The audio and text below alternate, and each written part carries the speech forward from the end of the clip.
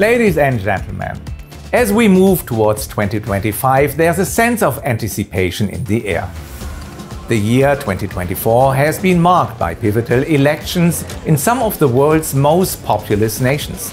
Now we look ahead to a year where political decisions are set to play an even bigger role in shaping financial markets.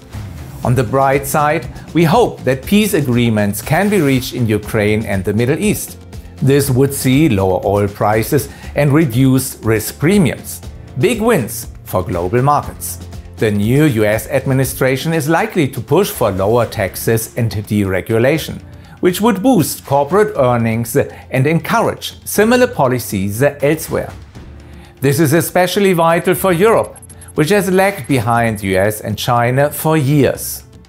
With a new German government, we might see key reforms that help invigorate both Germany and the European Union.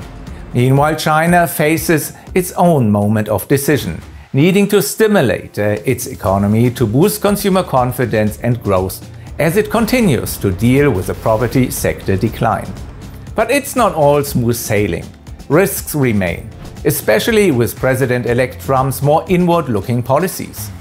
These could increase the geopolitical fragmentation and foster China's influence in the so-called Global South, hence create power shifts on the global stage. Such changes are rarely frictionless and often put smaller countries at a disadvantage. They are typically more reliant on international trade and have less leverage in conflicts, making them vulnerable in the event of a trade war. We are likely to see higher US tariffs on imports from China and other trading partners. It is often underestimated that they would push up consumer prices in the US as well and increase domestic production costs due to pricier imported intermediate input components. Higher inflation would also make it tougher for central banks to cut interest rates during the next economic slowdown, potentially adding volatility and recession risks to the global economic landscape. Still, we remain optimistic in our baseline scenario. So far, the US economy appears headed for a soft landing where a further easing in labor market pressure could help moderate wage growth and inflation.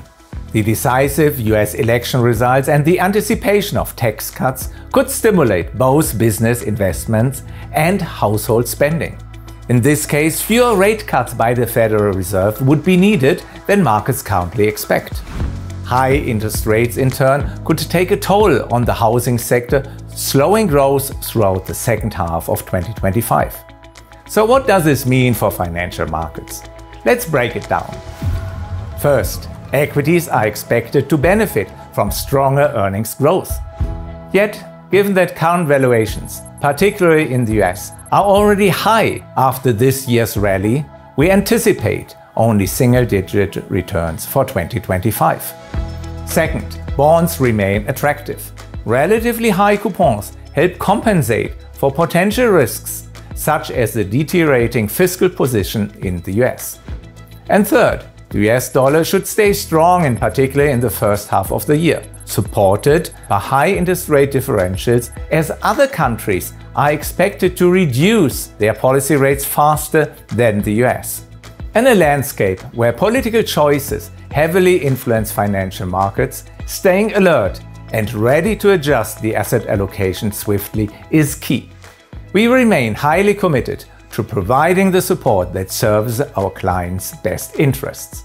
Ladies and gentlemen, I would like to thank you for your interest throughout this year and wish you a healthy, peaceful and prosperous new year.